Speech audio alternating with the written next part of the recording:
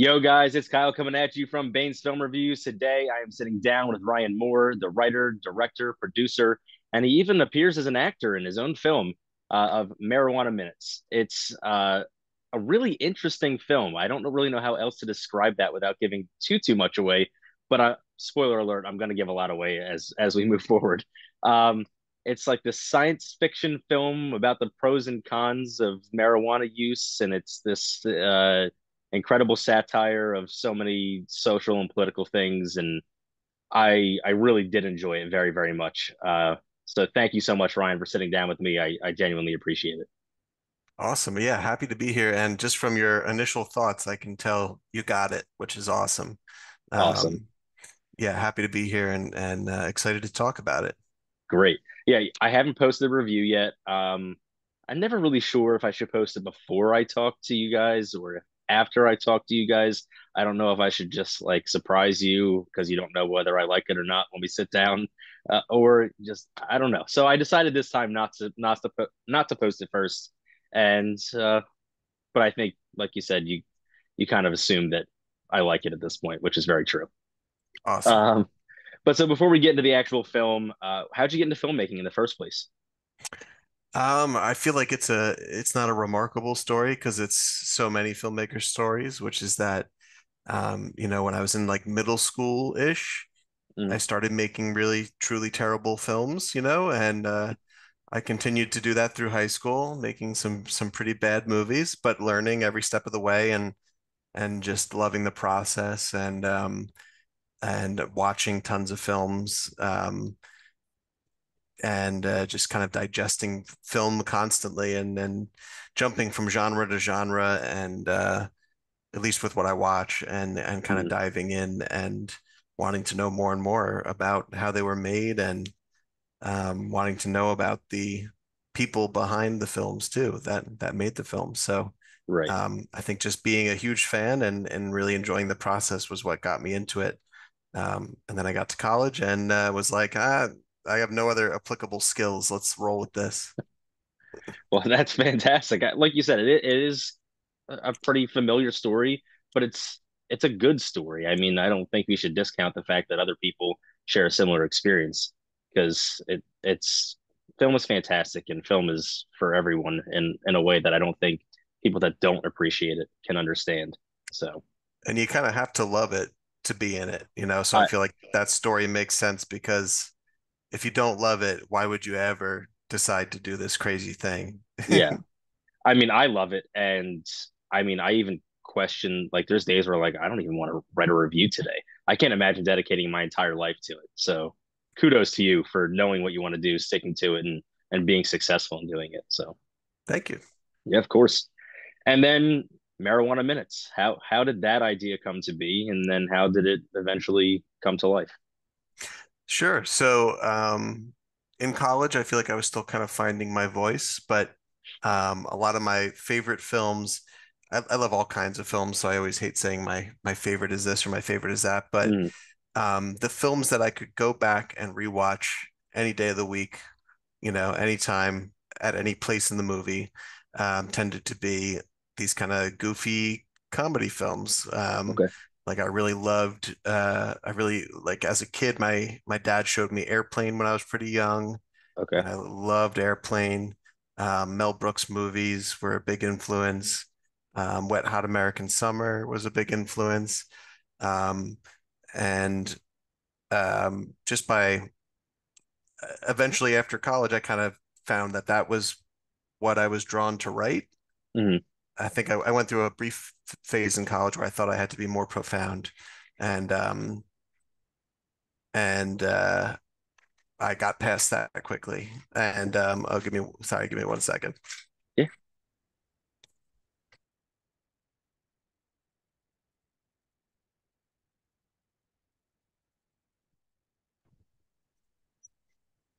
Sorry about that. No, no worries. So yeah, so when I found my voice, I found that I really loved writing comedies, no matter what kind of comedy, but particularly kind of absurdist, goofy ones were up my Mm, alley.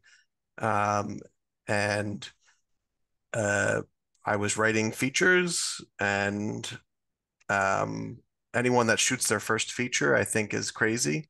My first feature script was terrible, and it took me quite a few goes to get one where I was like, I feel confident that A, I can make this, and B, I think it'll be good. Yeah, fantastic. Um, and then so your lead character, Amy, and Rebecca's fantastic, but Amy is a very unique character, and I feel like she's not the type of character that many people would expect to be able to appreciate or fall in love with, or even, be the lead of a film.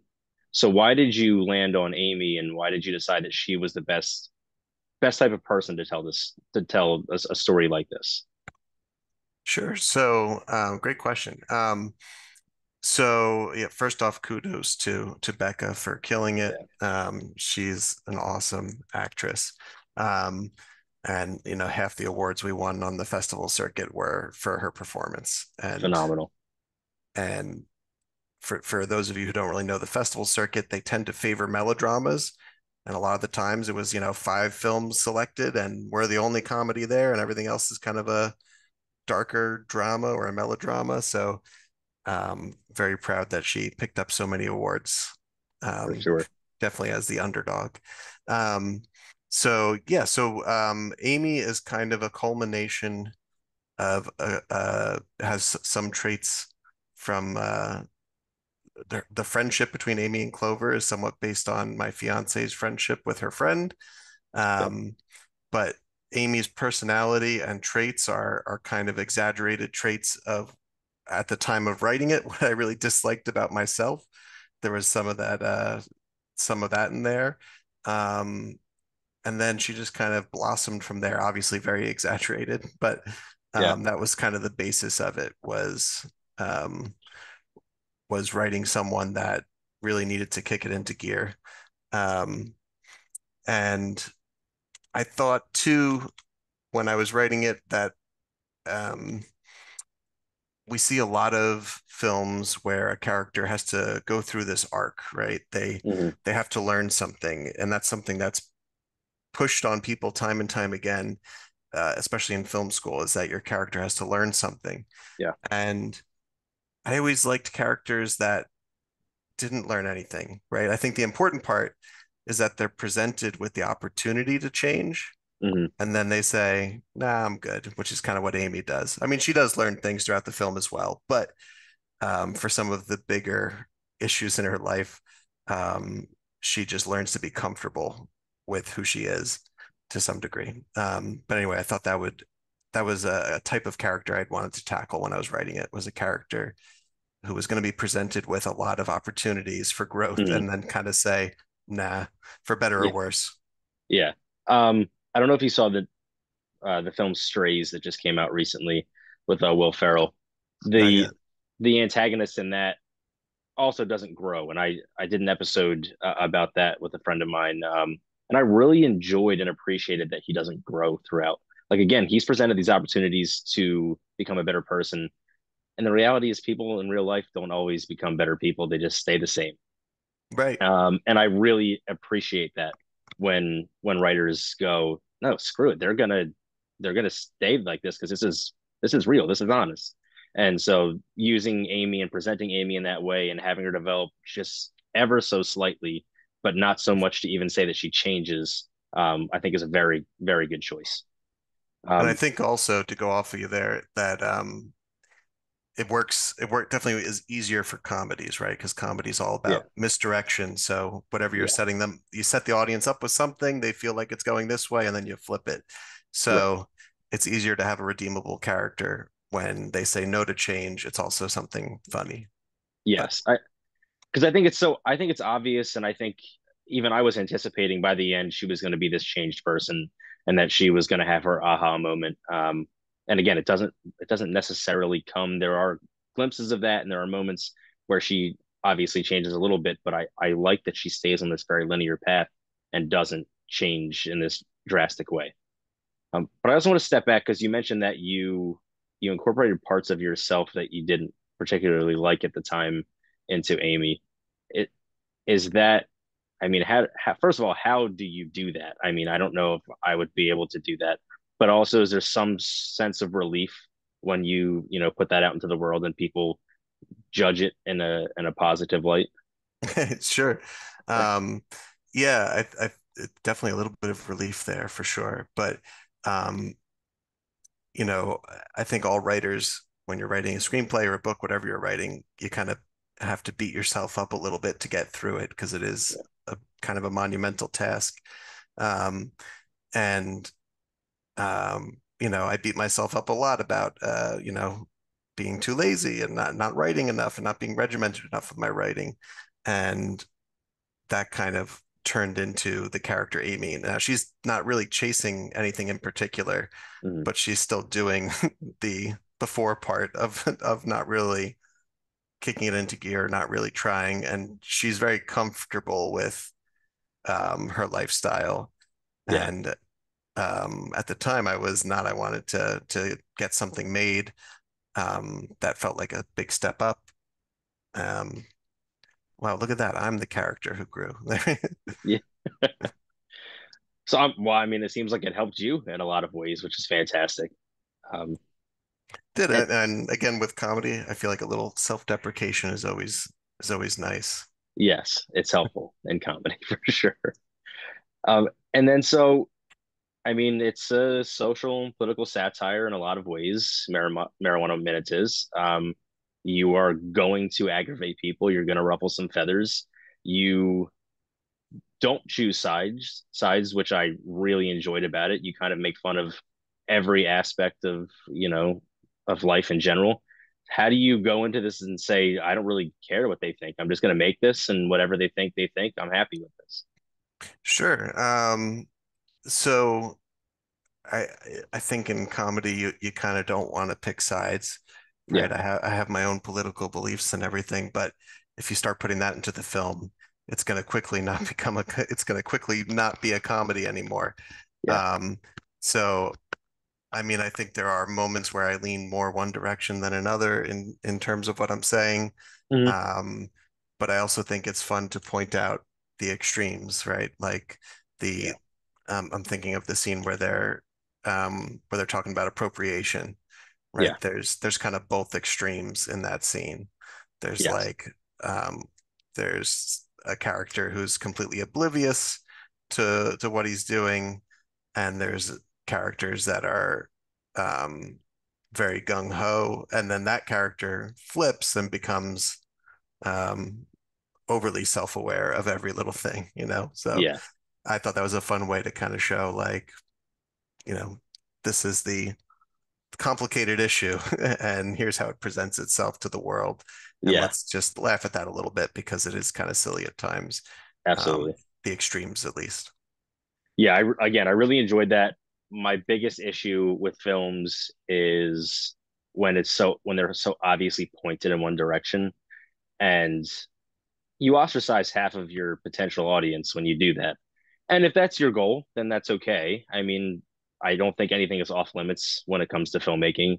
But for me personally, it becomes difficult when it's just one way, even if it's something that I agree with, just when it's, you know, Totally. it's just aggressive on one side, it becomes too much. Totally. I think people don't like being preached at, you know. Absolutely. Um, you know, and there's definitely been some comedians I've seen where it's like, I agree with everything you're saying, but let's calm down, you know. Yeah. But Move so I on. get that. Yeah. Yeah. Um, and then so something else I noticed, and as soon as I say this word, I know that other people will be like, "Oh, he's saying that this was terrible," but I'm not saying that at all because again, it's a satire, and every one of these actors at one point or another overacts. They do too much. They're too in your face. They're over the top. But that's pretty. I mean, that's expected in satire almost. You see that often. But so my question is, why did you decide to abide by this quote unquote rule? And why did you decide that this was the best course of action for your actors, for your characters, and then for the film Sure. as a whole? So something that we talked about pretty much in every facet of the production. So with the actors, I would always try to get them to give me a little bit extra. Mm-hmm. But also with like the costuming and the production design, with everything involved in the tone and look of the film, one word I kept using was cartoonish. I was like, Okay. these characters are cartoon characters. Mhm. They're not real people. They are exaggerated. They are big, and they wear the same outfits with slight alterations. Um, they live in these um, kind of comic like panel areas. It's all the frames are relatively flat for locations, Mhm. and the characters are kind of moving through them like that. So cartoonish is the tone and the best way I can explain that choice. And again, Okay. that from everything from the performance to the production design and costuming. Yeah, I think the two that stood out to me the most was Clover. Obviously, she's very exaggerated, especially when she's driving. And then I'm drawing a blank, the drug dealer's name, where he sits on his couch with he's spread eagle all the time. Oh, Trevor, yeah. Trevor, yeah, he just sits there with his legs spread and leaves very little to the imagination. So those two things were what stood out to me the most. But again, it's everyone at some point throughout the film, and it's very important to it because it while it's cartoonish, it makes the point more obvious and more accessible. So it makes it much more real, honestly.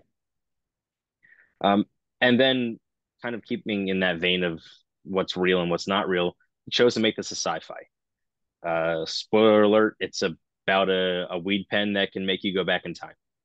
I mean, that's extreme in a lot of ways. And I think that you have a very solid foundation with your story where you could have avoided that and still have gotten your point across, still have had great acting, still have had a lot of really good things. Why did you decide to take it that direction and make it a sci-fi?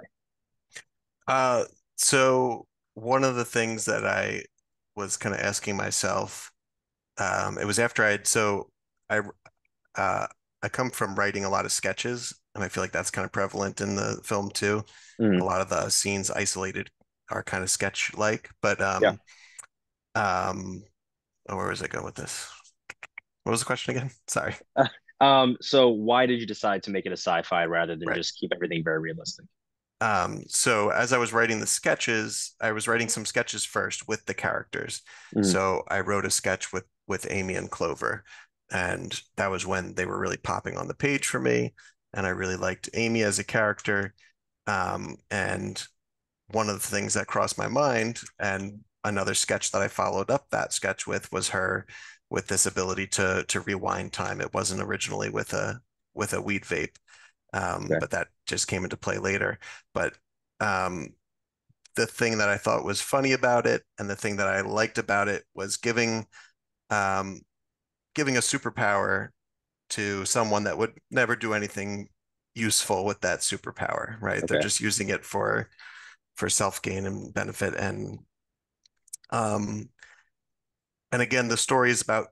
I focus on characters more than anything else, but I thought it was a fun plot device to use throughout the Mm, film to kind of see how Amy utilizes this superpower, and again just kind of subverts audience expectations over and over again with how she yeah. uses it. Yeah, I mean, I felt like I had the gist of the film in the beginning, and then when she gets this weed pen, I'm like, I don't know where the hell this is going going now. But I like that. Again, you're I have certain expectations and you are, shifting away from them constantly throughout the film. And I really do enjoy that about the film. Awesome, thank you. But then, so one of my favorite parts of the film, and I'm going to preface this by saying that I often refer to myself as the worst film critic. I have never seen Night of the Living Dead, but I understand the gist of it, and I understand what its purpose is in film and social and political circles. It's such an important part of the film because it strengthens your narrative and it strengthens the satire and it does so much for it. But again, you have this foundation that I feel like doesn't necessarily need it to be successful. So why did you choose to use it more than just a couple times? I mean, you constantly reference this and you even see footage from the film. So why choose to use that? Sure. So a part of this answer is kind of unremarkable. Okay. Um, the original scene that wrote, I wrote that Trevor was watching something, and I was like, I'll figure that out later. Um, and then eventually, it became Night of the Living Dead, um, mostly because I wanted to pay homage to other indie films that were made on, whatever that level is below a shoestring, under $50,000. Yeah. Um, and I've always been a sucker for those kind of films, right? I love Night of the Living Dead. I love how it's scrappy. I love how it's not Mhm. perfect. Um, and I love that there is some deeper meaning behind it still. I Yeah. love Clerks, and again, I love how it's not perfect. I love um, how they used all the resources they had around them, and all those kind of films were an inspiration. And Night of the Living Dead is in there a little bit more, but Mhm. there are references to Clerks. We see the quick Sure. stop in a shot, and there are references to some other indie films as well that I'll let the viewers pick out as they watch it. But Yeah. there's a few of them. Well, again, I think it's a very good choice, and I wish that I had seen that before watching this. Um, but I say that to myself all the time because there's so many things that I still haven't seen. Um, but I digress. I don't want to harp on that because I'll drive myself nuts. Uh, but so this again, I don't know if I've said it enough. I don't think I can say it enough times. This really is a great film. I saw a title, Marijuana Minutes, and I thought, like, what is this? I'm gonna watch it. I'm gonna do my best to enjoy it, and it is what it is. If I hate it, I hate it. I'm still gonna sit down with you and we're gonna discuss it. But I ended up really, really enjoying it, and I'm thrilled that I did. One, it makes this conversation a lot easier. Sure. But but two, it just, I mean, I don't want to sit down and hate a film. I want to enjoy it, and it had everything you need in a film that, and I think everything that you need to make a film successful. So kudos to you again. And with that, I want other people to be able to watch it and be able to find you and see future projects. So where can they find Marijuana Minutes, and then where can they find you? Cool. So yeah, you can follow us on Instagram to see what sites we're coming out to. Right now, we are up on Vudu and a bunch of on demand. So I think Fios on demand, Comcast, Spectrum, something like I don't know. Check your Mhm. TV; it might be on there. But it's on Vudu for sure. And then we're coming to Amazon very soon. So we're Awesome. excited about that. You can follow us on Instagram, marijuana underscore minutes underscore film. Um, we're on Facebook, Marijuana Minutes. Yeah, I'm on Instagram. If you want to follow me, you can. Rai Rai Moo Moo, RYRYMOOMOO. And yeah, working on some new scripts and hope to be diving into another feature soon. That's fantastic. So my next question was going to be, what are you working on next? Do you want to go into any more detail, or you want to keep that under wraps for now? Sure, I'll go in a little detail. So, someone I met on the festival circuit, um, I'm collaborating with. We'll see if it happens. I'm hoping it does because I really like the script. Mhm. Um, and we're kind of teaming up on the script at the moment, but uh, it's kind of Clerks with aliens. Okay. Um, but instead of an alien invasion, the invasion has already happened. And it's Okay. just like, here's life. But it's a comedy. And then um, one thing we heard from most of the distributors we approached was that the part of the reason they approached us was there's not enough, it's not an oversaturated market with stoner Yeah. films. Yeah. So I started writing another stoner film. Okay. Um, I think the name kind of sums it up, but it's called Cannabis Cannibals. It's a it's another it's another plot device weed movie where the weed gives you the munchies so bad you eat everything in sight until you start eating everyone in sight. Okay. Um, so yeah, another goofy stoner movie, but working on having some themes in there with some meaning as well. Awesome. Well, please be in contact with those. I'd like to watch those as well. Cool. Um, and then I know that you said you don't like to pick favorite movies. That's kind of why this is my favorite question, because it puts Sure. people on the spot. what are some of your favorite movies, and what's the best thing you've seen, I'll say this year? this year. Okay. Um, so can I give you a top five? Sure, absolutely. All right. So top five in no particular order, but movies that have always stood out to me. Young Frankenstein. Yes. Love Young Frankenstein so much. Um, I love Royal Tenenbaums. It's my favorite Wes Anderson movie. Okay. Harold and Maude has always been one of my favorites. Dark, satirical, really goofy at times though. Um, um, I'll throw a drama in there. I love There Will Be Blood, which you Okay. probably already know because it makes a appearance in the film as well. Yep. Um, and and I'll throw in my favorite satire, Doctor Strangelove. I'll throw that in Okay. there. Very, very And, cool. and I think favorite movie I've seen this year. Um, I feel like last year was such a big movie year, like where That's what I said. I thought, yeah, I I thought had last year was fantastic. I had so much trouble picking a favorite last year. Hmm. Like I loved Everything Everywhere. I loved Banshees of Inisherin. Yeah. There was just a ton of films I really loved last year. I loved Barbarian. But I will say this year, my favorite might be Barbie. Interesting. Yeah, Very and interesting. and over Oppenheimer. But Wow. yeah, I loved um the main criticism of Barbie I've heard is that it's too on the nose, and that's what I loved about it. So Okay. that's where I Very, come very cool. from that one. But yeah, looking forward to a lot of the award season movies. So Yes, so am I. I am disappointed every year because there's always this one random film that I want to see win a lot, and they never do, which is okay. I still love them regardless. But like the film that I loved so much last year was The Menu, and I love The Menu. Yeah, that that got got shafted. no recognition whatsoever. Yeah, The Menu was great.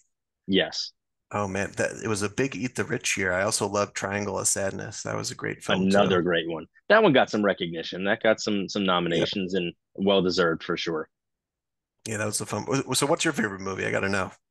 I know Um, I'm lingering on the call now, but no, not at all. Not at all. I have plenty of time.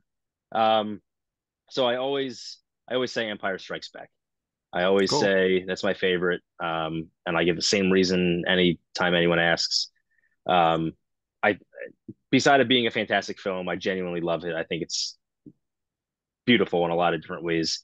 It was My dad took me to see Star Wars when they were re-released in theaters just before the prequels came out, and he was super busy, worked night shifts, didn't get to see him a ton, and he hates Star Wars on top of it. And he took me to see them anyway, like the midnight showings. So just so much nostalgia, just Nice.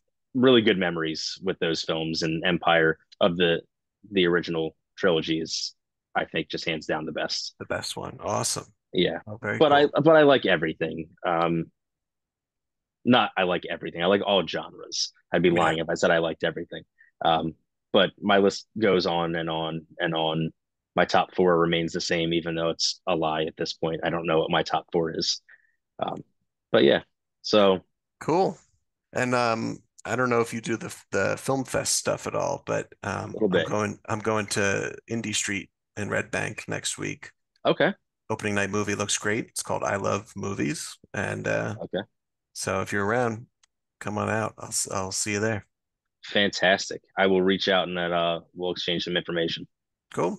All right. And Ryan, thank you so much. I know that I'm sure you're busy. You have scripts to write. You have things to film. You're still in the festival circuit. Um, you have so much going on, and just to spend half an hour with me is awesome. So thank you. Fantastic job on the film, and I look forward to everything moving forward. Awesome. And thank you. Appreciate you taking the time to watch the movie and to really watch the movie and Yeah, appreciate it. And I'm glad you had a fun time with it. And I look forward to reading the review. fantastic. We'll be in touch. Cool. Catch you later. All right. Have a good one.